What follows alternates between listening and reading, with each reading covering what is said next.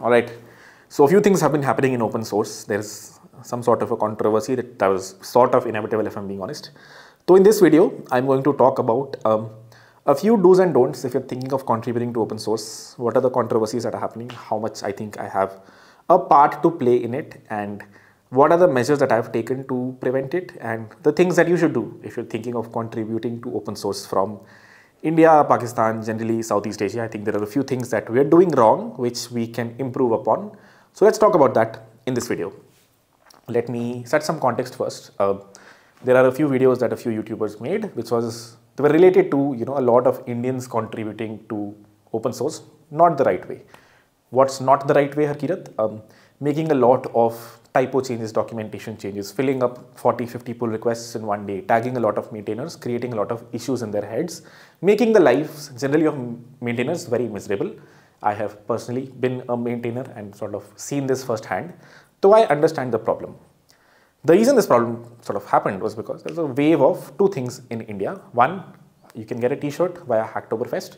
Two, you might get a job if you contribute to open source. This led to a lot of Indians sort of flocking to these organizations and making bad contributions. So that's what's happening. This has been happening for a while now. It's only that it's come to light now a little too much thanks to people making videos on it.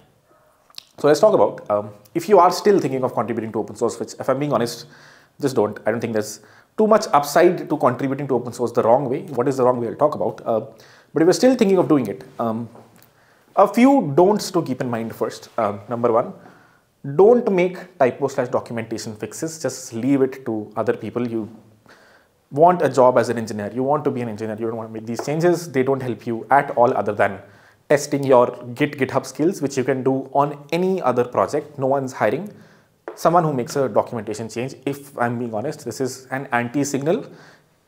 No good engineer would spend time, making typo fixes. In fact, engineers dread that. So don't make any such changes. These just pollute the number of pull requests, and it's really hard for maintainers to look at the real ones. Number two, contributing without setting up the project. I think in this chase of contributing really quickly to get ahead of everyone, people don't even set up the project. They just try to fix it some way, make some code change, which is again good as a beginner to test things out, but not at all a good contribution you want to make.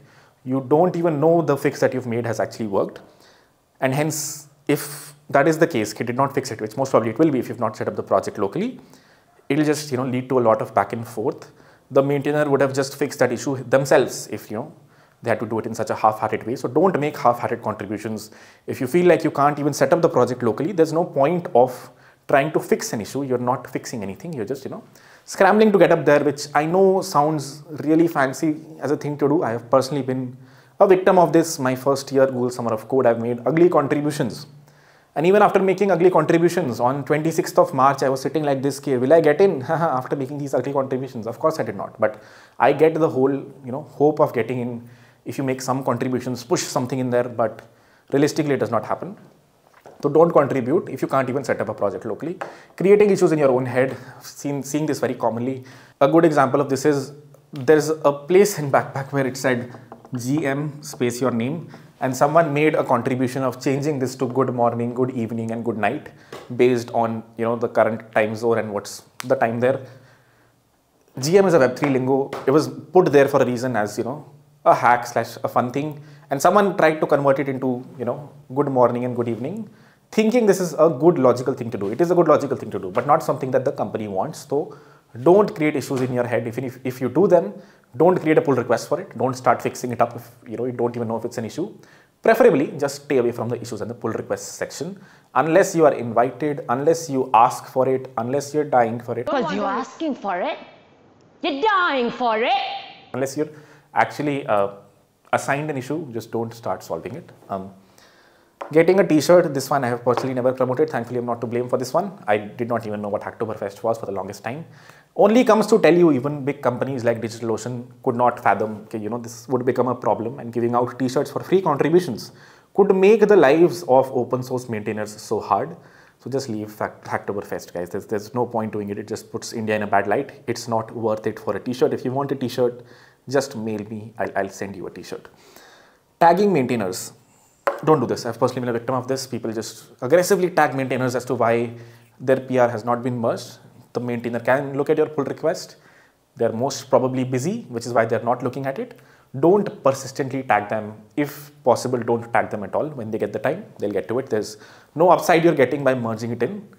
You're just pissing off the maintainer a little bit more. That's not bringing you in a good light in the eyes of the maintainer. A few do's. If you really want to pull some value out of open source, pull value in your learning. I'm not saying you can't get jobs by open source. You can also get into GSOC by open source and other open source programs. But these are like one-time outcomes. This might be coming out of too much privilege here. GSOC is a big thing, outreach is a big thing, getting a job by open source is a big thing. Don't keep that as the goal though. Keep these two things as the goal, everything else will be an outcome. What are the two things? Forking and shadowing an open source project. Just fork it and shadow issues. If you look at an issue and a maintainer is solving it, try to solve it yourself. Don't create a pull request and then shadow. See if the maintainer made a similar change. Are you able to understand code as well as the main maintainer? This is the difficult bit. This is something like no one wants to do. Actually understand the project end to end and try to make contributions at a production worthy company / a production worthy level. You're being given the opportunity to look at how things are being done in production in a real company, and like you're throwing that away by contributing so much and pissing off the maintainers, and then the maintainers are just taking projects open source. So if at all you want to learn, just spend some time forking and shadowing and checkpointing your knowledge. Are you able to actually understand the code base completely? If not, what is the point of even trying to contribute? If you can't even understand what's happening, if there's such a big knowledge gap that you can't even scramble through the code base, what do you think happens once you join a company? You understand the complete code base, right? If you want to join a company, the value to take out of open source is, can you understand code base at that level? And if you can, you will at some point get a job, if not in this company, a different one. Cool. Those were the do's and don'ts. Please keep them in mind. I don't want to keep talking about this again and again.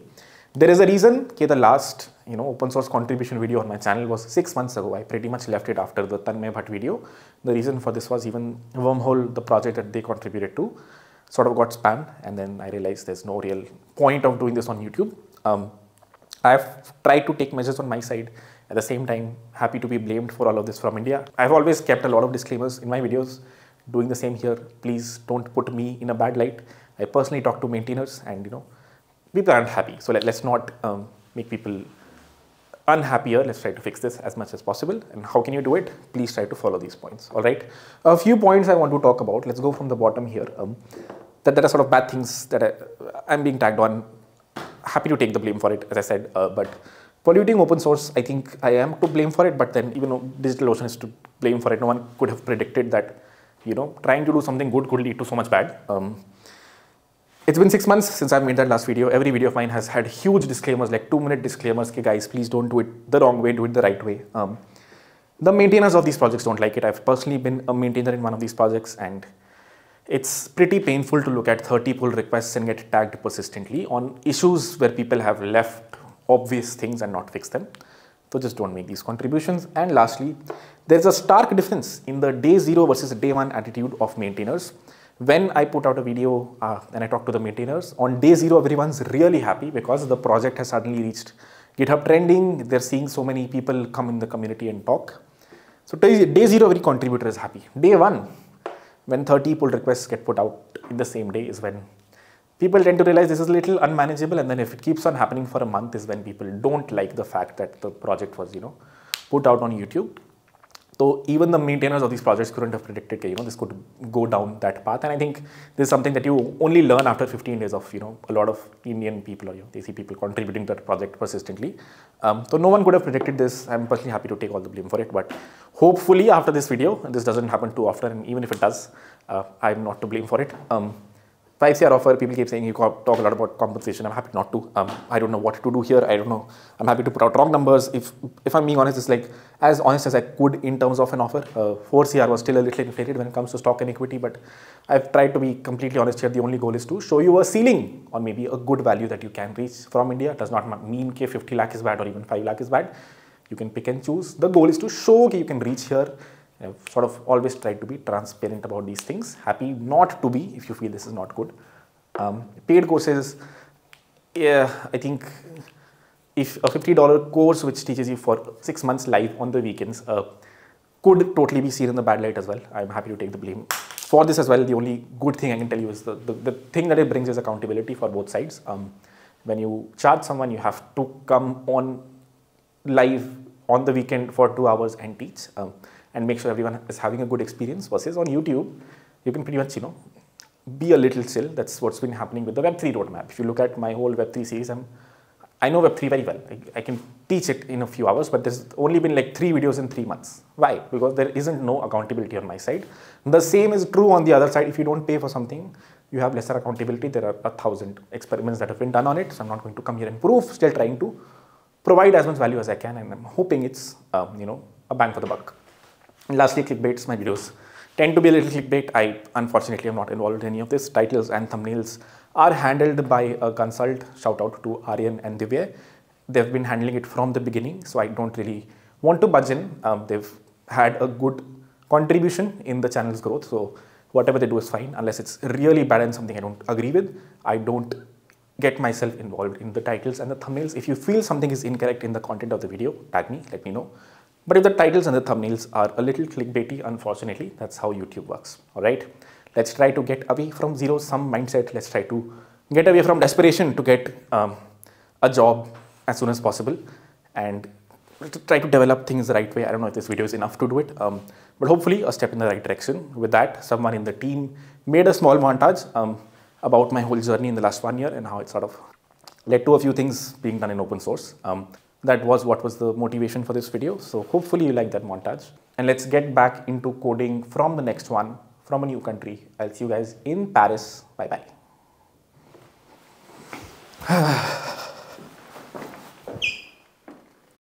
But back then it was a huge number. I remember running into my mom's room and telling her the offer I got. How I went from 20 lakhs to 40 to 80 to 3.5 CR. They ended up adding a joining bonus of $17,000 to it. And my final offer was 500K. So in this video, contributing to a few open source projects, we're making another open source contribution for Google Summer of Code. In this video, we're trying to contribute to an open source organization. People from India, Bangladesh, generally Asia, claiming these issues, but they're not actually contributing to them. The goal of an open source contribution should be how you take away the pain point of a CTO, of a developer of that company. Quantity does not matter, quality does matter. देखो देखो कैसी बातें यहाँ की है साथ पर है साथ ना भी क्या इतनी आसान है देखो देखो जैसे मेरे इरादे वैसे कहाँ तेरे यहाँ थे हाँ कितनी नादान मैं मेरे हुस्न के अलावा कभी दिल भी मांग लो ना है पल में मैं पिघले जाऊँ हाँ That was the you know how many FIRs I have? I see, Tanmay, you have recently created your GitHub account. I have, and my account name is Tanmay Coding Genius. Oh, there it is. My pull request has come, and if I click on it, what does it say? You silly goose. Spell your own name. Cool. That's awesome. Cool. Chat, I coded. Are you happy? That's awesome.